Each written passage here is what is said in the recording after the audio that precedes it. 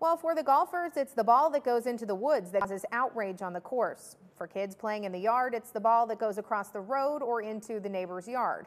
For frisbee golfers, it's missing the mark and seeing the disc sailing into the trees.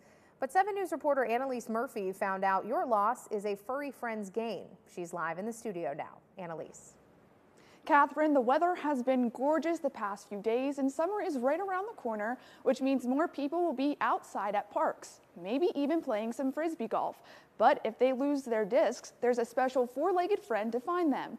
Daisy is a 4-year-old classic Labrador Retriever who is proud to show off her frisbee collection at Grandview Park. Every day, rain or shine, Kelly Mason and Daisy walk about 5 miles through Grandview Park. On these daily walks, Daisy sometimes goes on an adventure of her own and returns with a souvenir. Daisy, my yellow Labrador Retriever, has a nose for finding discs. We will be walking through the park and her nose will go up. She can smell them. And she just goes off. She could go off 30 weeds through the Malta fluorosa, the high weeds, and here she comes with the disc. Daisy started retrieving frisbee golf discs about 3 years ago, and since she's found about 140 of them and has no plans of stopping anytime soon. Mason says when her pup first started doing this, she was both shocked and proud. Every time I come up here, you know, I hope she finds them.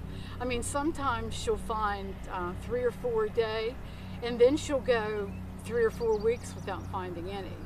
So it's whenever her nose is busy, she finds them. But what is there to do with all of Daisy's trophies? Grandview Park and Mason teamed up to create a program called Daisy's Discs.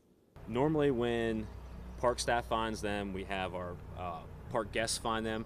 All of them are turned into the barn area. Some discs that have names on them, the park calls them, and people are able to come and pick them up. During that time, they can make a donation to Daisy's Discs, and that money will fund the Marshall County Animal Rescue League. If discs are found and there's no name on them, and we've had them for a long period of time, and nobody has claimed them, the park will sell them for a very low amount, and that money will go back into the disc golf course. Helping others makes Daisy truly a good girl. She loves all people and she loves dogs, and she lives with 3 cats. She loves cats. She's a lover. Grandview Park's just lucky to have a dog like Daisy walking on the trails and walking around the courses to, you know, to make sure that property gets back to their owners, and that's a cool thing. You know, we have a lot of people that make sure that happens, and it's nice to have an animal that's making sure that happens.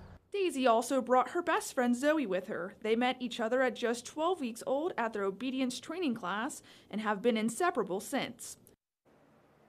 So if you decide to go frisbee disc golfing at Grandview Park, don't fret about losing a disc. Daisy will more than likely retrieve it for you. Reporting live in the 7 News studio, I'm Annalise Murphy, working for you.